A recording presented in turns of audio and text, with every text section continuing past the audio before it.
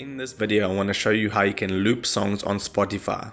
And keep in mind that this method of looping songs on Spotify is demonstrated on an account that has Spotify Premium. So once you're on the song that you want to loop, you can see on the far right there is a little icon with two arrows. If you tap on that, that is going to loop the song. And if, for instance, you're on a playlist, you want to go ahead and tap it one more time so it can loop that specific song that you're on. Otherwise, it's going to loop the entire playlist. So that is how you loop a song on Spotify with Spotify Premium. If you got some value out of this video, then I would appreciate it if you smash that like button and consider subscribing, because I'm uploading how-to videos about social media and your favorite apps every single day. So with that being said, I'll see you in my next video.